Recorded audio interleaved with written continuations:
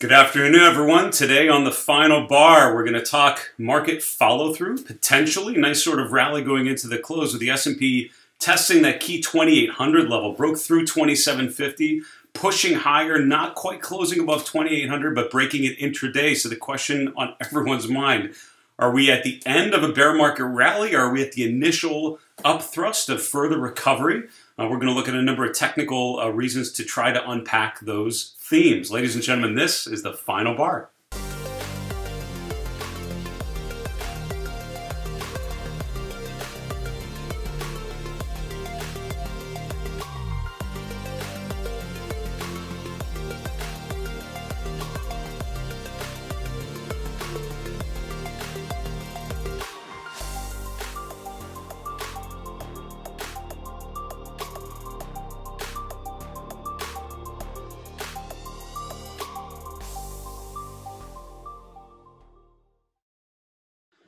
Hello, everyone. I'm your host, Dave Keller, Chief Market Strategist at StockCharts.com, and welcome to today's edition of The Final Bar.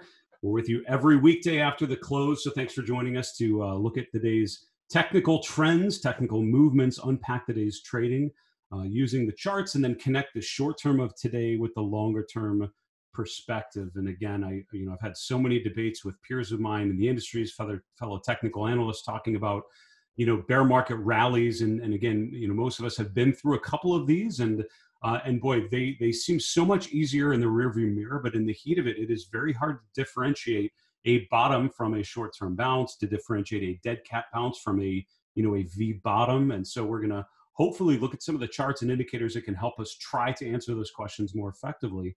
And today, what I think you'll find is a sector rotation is actually kind of compelling, with financials leading the way based on news from the Fed and elsewhere. So we'll get to all of that, including a great guest, John Kosar.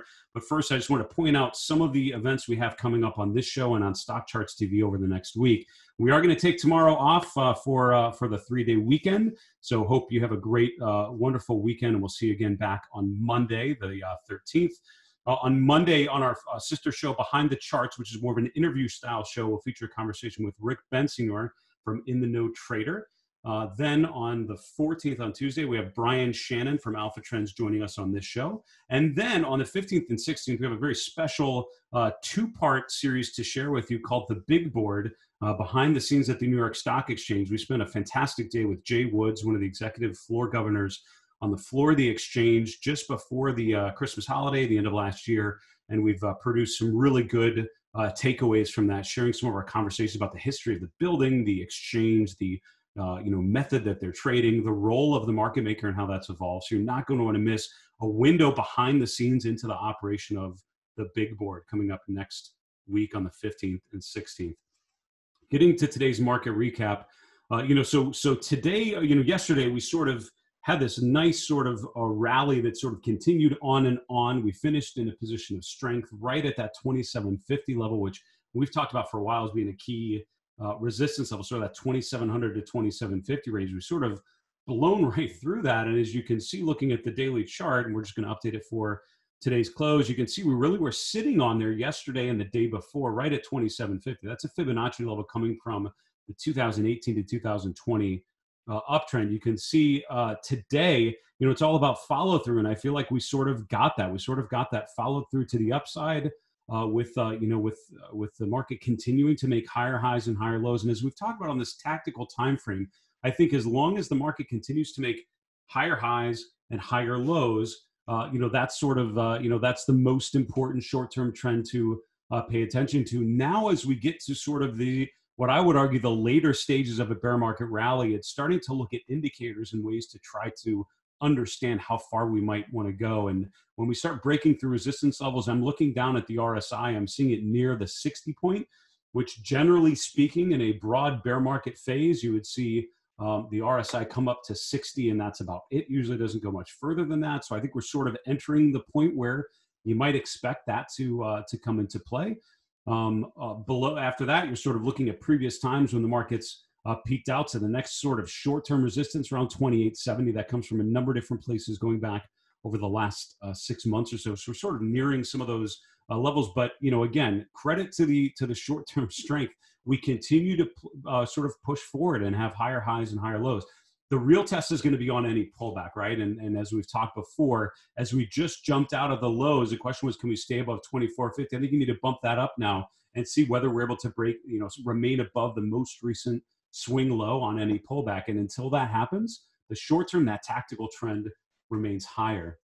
We're sort of combining today our market recap with wrapping the week, just because we're on a long weekend coming up Thursday. So I want to rotate now to just look at some of the longer term charts and see how that short term trends fits into the bigger picture. So this is more of the long term trend that I tend to look at. And again, it's very long term. So this is looking at a weekly chart of the S&P, the 21 and 34 week exponential moving averages, and then a shorter term, sort of the medium term time frame here at the bottom, which is a weekly PPO, or what you might call a weekly MACD, looking at those time frame. So what happened is, as the market sold off so aggressively, going down so quickly in such a short amount of time, it took some time for these trend following devices to really catch up on it.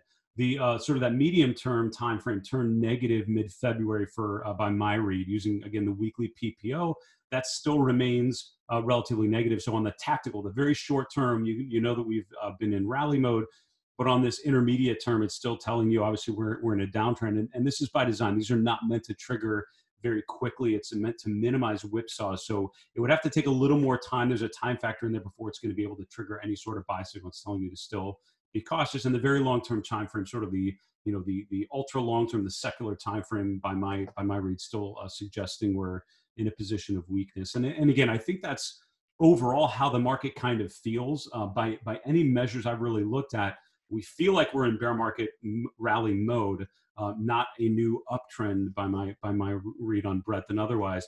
Those models are meant to try to put a little more rigor behind that anecdotal measurement of where we think we're at.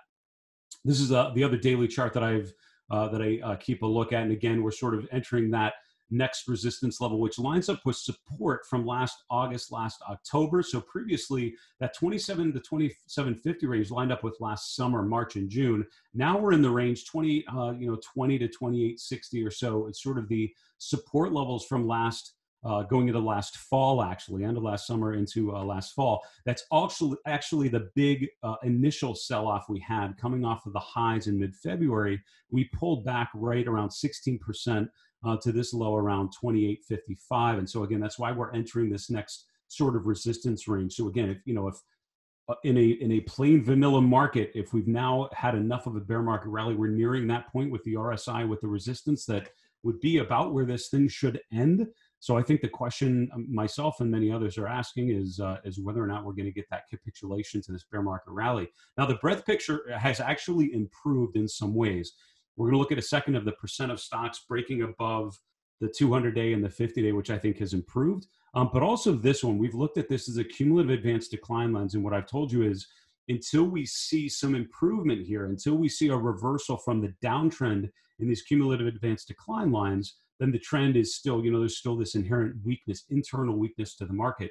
But if you look at what's happened now, we have now established a higher low, which was the low we had in the last couple of days. We've now, based on yesterday into today, and these have not updated yet for today's close, this is just through yesterday, we've established a higher high with both of these, with the S&P, with the NYSE, with also the mid-cap index, and now with the small-cap index. They've all established higher lows and higher highs in the cumulative advanced decline line. That just sort of confirms we're in rally mode, right, on that tactical time frame. It's sort of pretty encouraging if you're more trying to look for a bottom being in place. And again, I think number one is price. As long as we keep making higher highs and higher lows, the path of least resistance is higher.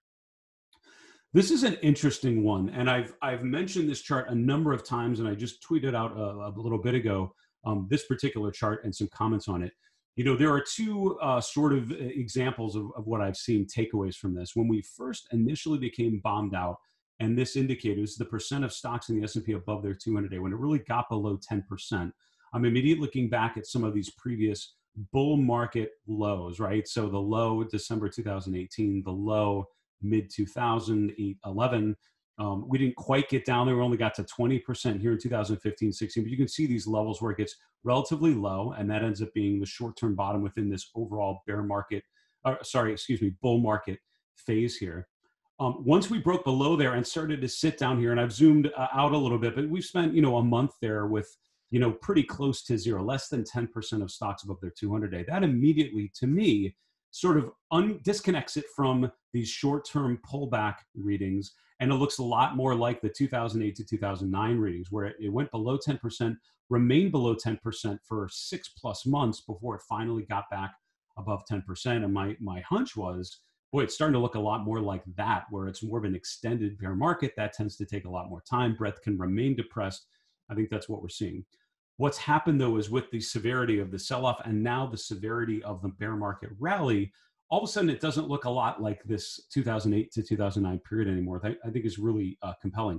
I think what's interesting now is it doesn't look like any of these periods. It's not lining up with the short-term, bull market pullback phase, because it wasn't a quick one and done and it got really low. It's no longer like this 2008, 2009 period, because that remained really muted for 6 months plus. This has remained muted for about a month, and all of a sudden it started to pop up again. And so, sadly, I think it is truly sort of uncharted territory in terms of how this looks from a breadth perspective. I think we've run out of recent examples to really compare this to, which is fine. I think we have to fall back to the traditional toolkit, but I think a lot of people are looking for analogs. And I think what this is telling me from a breadth perspective, it's not looking like the short-term pullbacks, and it's not looking like the previous bear market cycles either. I think we're in a new type of environment. I think we're in a new type of bear market rally here. The final thing I want to get to, and then we're gonna move on to our next segment, is just looking at the bull bear spread. This is the AAII rankings. I think it's interesting to note that in the last couple of weeks, the spread between bulls and bears has come off a little bit. It was very bearish, with over 20% more bears than bulls, and we had over 50% of respondents saying they were bearish. That's come off a little bit. It's still 45% of respondents saying they're bearish, but there have been more and more bulls every week. They're getting closer and closer to an even pitch between the two. So even with this bull market, this sort of bull market within a bear, this rally that has been so sudden and so surprising to many, including me, is the fact that you still have more bears than bulls, but not completely switching gears. It's not like everyone's turned bullish again and that there's a euphoria for stocks on the long side. I think there's still overall a skepticism, a pessimism, with almost, with 45% of respondents still bearish. It has not dramatically changed from there. It sounds like it would take more movement to see people reverse their opinion. Again, with these, I bucket something like the AAII survey is more anecdotal. For me, it's all about the trend. It's all about the charts, and it's about what the charts are showing, what the movements are happening in terms of the highs and the lows. And again, by any measure in the short term, the path of least resistance, I think, remains positive until proven differently. So you're going to look for lower high, lower low, and I think we've got a lot of pullback before that would confirm short-term weakness read from a trend following perspective. That's our wrap for the week. And boy, I feel like when there's so many things to do, I just want to finish with one more comment, and then we're going to go to our next segment called Level Up. I did want to point out just very quickly the sectors, because I think as much as today was a bit of an upside follow through, it was noteworthy that for most of the day, the leading sectors were real estate and utilities, the XLRE and the XLU. So I was looking earlier midday, it was like, wow, the market again making new swing highs here, but it's the real defensive stuff that was leading it. Financials emerged during the day and became the number one sector, up over 5% today, which is encouraging. And obviously that's based on the Fed news and further support for the markets should be good for some financial stocks. And if you look at the chart of the XLF, it's actually started to resolve higher. Some of these stocks like JP Morgan, others that I was sort of saying are in consolidation mode have moved up a little bit. But when I'm looking at this, I'm seeing defensives lead, but financials emerging number one. They have not been anywhere near the top of the list for a while. So that's an interesting sector theme going into the long weekend. Also, number one from the bottom was technology. And we think about the leadership in tech and how resilient that's been. We start to see days where tech is at the lower end of the return list. And we start to question some of the upside here. So again, as much as it should, I feel like I want it to be everything's great, we're in the clear, going positive. I'm seeing sector rotation that feels still a little more defensive than everything's great, and we're sort of betting on the long side. I feel like there's accumulation, but still more on the defensive side, still planning on more backing and filling. Our next segment, folks, is called Level Up, and the idea with this segment is to upgrade our use of technical analysis to improve what we're doing. And I have a slide to share with you. I wanted to talk with you about different time frames. I've had some questions. I love to throw around phrases like short term, in the medium term, in the long term, in the tactical, and the secular. And forgive me for not taking the time sometimes to clarify what is meant by some of those timeframes. And I will tell you that, knowing, others in the industry, it is very subjective, right? So for me, long term means a bunch of years. For you, long term might be a couple of weeks, right? And so it's all relative. So you have to think of those terms in terms of your own process. What I want to do with the next couple minutes is just share with you how I think of these timeframes: short term, medium term, long term, what they mean to me, and then sort of how I think about them, what the data supports. And then also, you'll notice at the bottom, just very quickly, how your use of technical analysis should relate to your use of fundamental analysis, for example. So for me, I think of things in short in three phases. The short term for me is a couple days to a couple weeks. And I, as you may have guessed from how I describe charts and how I describe things, I am not an engineer. I am not a detail person. I'm actually much more of a big picture thinker. So I love thinking about themes. I've always been attracted more to the psychology and the sentiment and the behavior of the markets and less the statistical analysis of the markets. But I like marrying the two. I like using quantitative methods that help me quantify what I think people are thinking and seeing. So for me, short term is a couple days to a couple weeks. For some of you, short term might be intraday, and that is totally fine. I don't tend to think that short term. That's a little much for me. I tend to think in this time frame. In the medium term, which is, I would argue, the sweet spot for technical analysis, is a couple months to a couple years. And that 6 to 12 month time frame, if you look at a trend following analysis, anyone that tries to find the optimal moment, that optimal time frame for trend following, it usually ends up coming up around 6 to 12 months. And then long term for me is sort of multiple years. Now, how to think about each of these timeframes.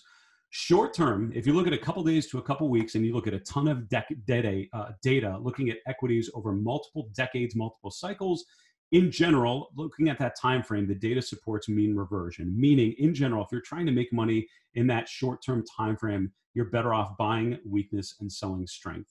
And that's based on, the short-term fluctuations in the market. We tend to overshoot and undershoot valuations, and as a result, the short-term markets tend to mean revert.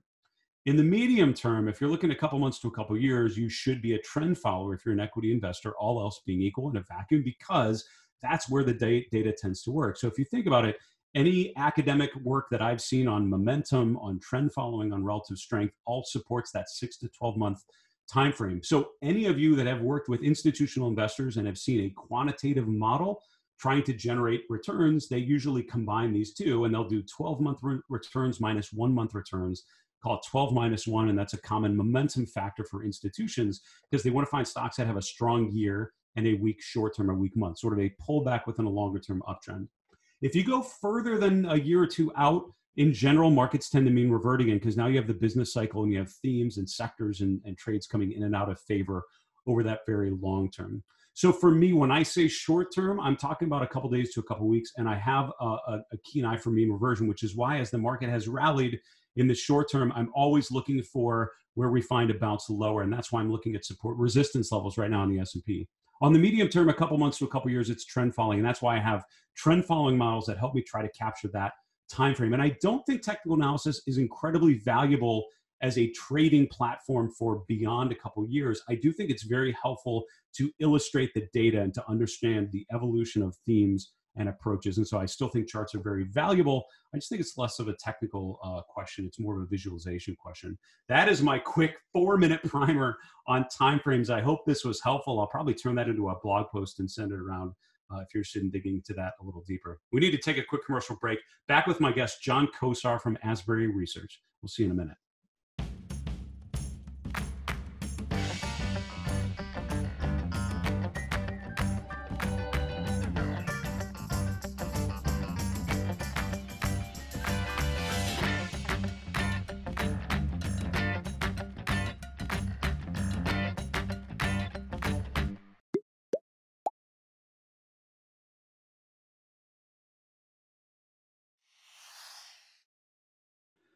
Hello, everyone. Welcome back to the show. I'm Dave Keller, your host here at StockCharts.com. We'd love to answer your questions in a future Final Bar mailbag segment. So keep them coming. Just hit us via email. The Final Bar at StockCharts.com is the best way to get a hold of us. You can also look us up on Twitter at Final Bar SCTV. And be happy to get some of your questions there. Just tag us in a post and we'll capture all of those Early next week, we'll do another mailbag segment. We'd love to answer your questions about the markets, technical analysis, and elsewhere. To help us try to make sense of this bear market rally environment, we have a fantastic analyst today, John Kosar from Asbury Research. John, welcome back to the show. Thank you. Thank you. It's nice to be here. Good to have you back, and also a pleasure to see you contributing more and more to StockCharts.com. Seen some of your articles come through, and I hope everyone is checking out what you're writing, so it's really, really valuable content. You sent two charts ahead of time. The first one was looking at where the S&P is relative to its 200-day moving average. What is this telling you about the current situation? Well, I think it's interesting because you actually talked about this. I thought it was a really smart comment you made, is that within the context of the uptrend, the S&P 500 has been making lows around 10 to 12% underneath the 200-day moving average, and then there's a bottom, and then the market goes higher. The S&P 500 goes higher. Well, this time it went underneath there, which meant the character of the market changed. It was no longer in a bull market. That was a very good kind of subtle evidence that the landscape changed. But this chart shows that back on March the 20th, the S&P moved 18% underneath its 200-day. And if you go back across the chart, you'll see that happened in November of 2008, which wasn't the final bottom, but that was the primary bottom, let's call it. And then there was a lower bottom, I believe, in March of 2009. Then if you go back even further to July of 2002, you can see that was the start of the bottoming process. So this tells you that you're in the neighborhood, but you're really not in the driveway yet. But this tells you we have to go back 100 years to find a pandemic. And I don't think, most people weren't around back then, certainly, but fear and greed is the constant. It transcends time. People generally react to fear and greed the same way. So this tells you from a fear standpoint, this is about as low as we've been, certainly since at least the year 2000. And if we took this chart back, I'm sure you'd see other instances of that as well. That's so helpful. And I think you hit on such a fantastic point. I think a lot of people have struggled to find a historical parallel to this. But you're right.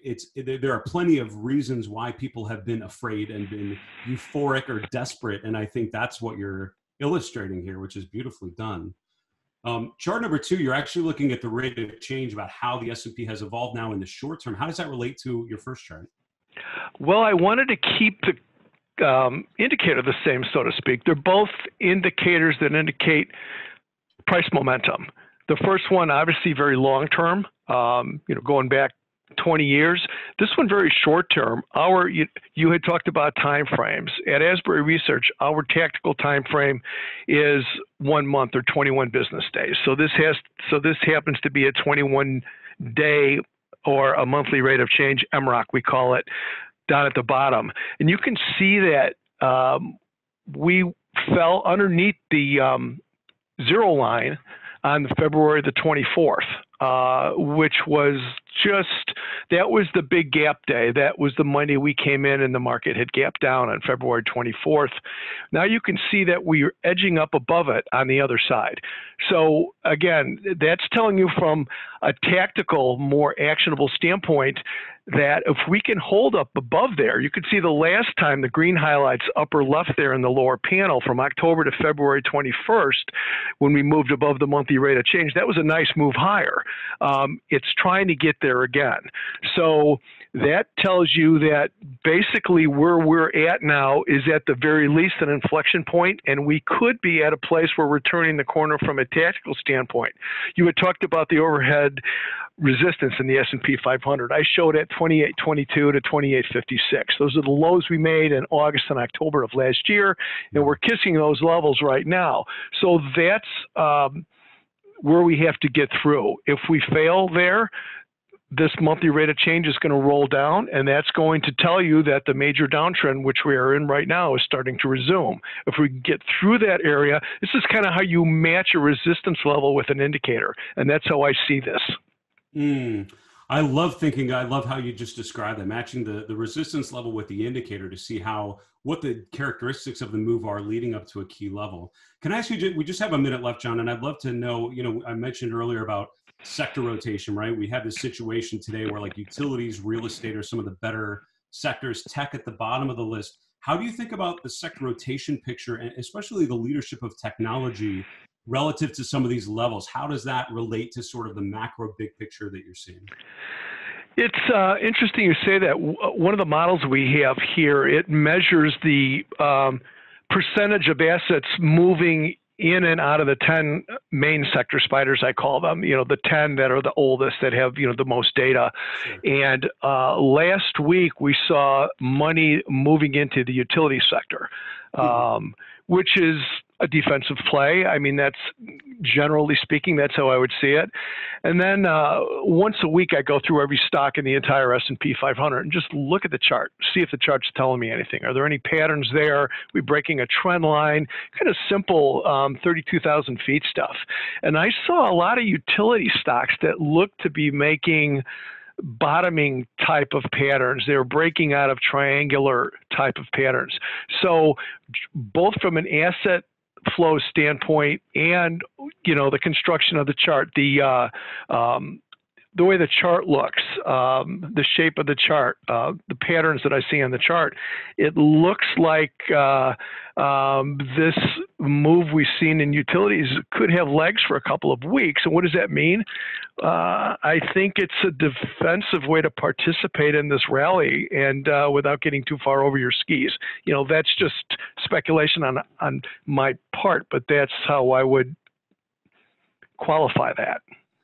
These are a couple great charts and some great thoughts on the market. John Kosar, thank you so much for joining us. Be safe, and we'll look forward to having you again on very soon. All right. Same here. Thank you. That was John Kosar from Asbury Research joining us from the Chicago area. Just a fantastic analyst I've enjoyed getting to know for a number of years. I've followed his work when I was on the buy side, and great to continue to see what he's thinking here. We need to wrap the show, folks, and go right to the 3 and 3. So 3 charts in 3 minutes. As usual, my producer, Gretchen, in my ear is telling me it's about 1.5 minutes, which is pretty much par for the course when I host the show. So we're going to get through them one way or another. Chart number 1, I thought this was a really cool ratio. There's actually a question I got via Twitter, and it led me to create this chart looking at the ratio of the Qs versus the diamonds. So the NASDAQ versus the Dow. And at the top, I'm showing that ratio of tech in the form of the Qs versus the Dow in the form of the diamonds, and at the bottom, just a chart of the S&P. The question was, what do you make of the fact that the Qs are underperforming, NASDAQ's underperforming the Dow? And my initial thought, as I'm creating the chart, I'm thinking, well, that can't be good if sort of tech, broadly speaking, is underperforming. That seems a little rough. But what's funny is the Qs, the NASDAQ had actually been outperforming the Dow going into the market top in February. And it actually continued to outperform going into the market bottom the 3rd week in March. So that actually continued the whole way through. That's why the relative chart of the XLK has looked so good. But if you look at the last couple of weeks, that's where things have reversed. So since the market bottomed out, it's been other places. You saw today, like financials, utilities, real estate at the top. Those are not, NASDAQ tend to be NASDAQ companies that are leading the way there. And so that's why you're getting this reversal. So it doesn't concern me from a macro perspective, the fact that the NASDAQ is underperforming the Dow. I think, you can see that the market can do well or poorly regardless of that. But I think it does speak to a potential rotation in leadership, which is really compelling. On that theme, chart number 2 is looking at the ratio of consumer discretionary versus consumer staples. We've looked at this a number of times. At the top, this is cap weighted, so it's a heavyweight in Amazon in the numerator. On the bottom, we're looking at the equal weighted consumer discretionary, the equal weighted consumer staples. Here you can see that the ratio went down again into the market low sort of range. And then since then, it's really been sideways. So you have sort of this evening out relative strength-wise, equal weighted between discretionary and staples. Not saying offense or defense, it's sort of in digestion zone. So I think looking to see which way this ratio resolves is actually going to be kind of interesting. Chart number 3 is the chart of financials, the XLF. As I mentioned, today it was the best sector out of the 11 that we follow. The relative strength breaking to a new month high, but still a long way to go before I think it emerges as a relative winner. But you have to see the follow through in the price. I think one of the concerns with the XLF and a lot of the bigger banks is that you've not sort of seen that resolution to the upside. We just got that today with a breakout, I think a follow through to the upside. And ladies and gentlemen, that's our show for today. We're going to wrap the show and also wrap the week for a long holiday weekend. Thanks so much for sticking with us, participating in the final bar. Check out all of our previous episodes on our YouTube channel. For StockCharts.com in Redmond, Washington, I'm Dave Keller. Be safe. Have a great long weekend, a great holiday. Bye now. Hey guys, Grayson Rose here with StockCharts.com. Thank you so much for watching. I hope you enjoyed this video. Remember, if you did, give us a like down below, leave us a comment. We'd love to hear from you. And most importantly, don't forget to subscribe to our YouTube channel for daily content from an incredible collection of technical analysts and financial minds. We'll see you back here very soon. Happy charting, my friends.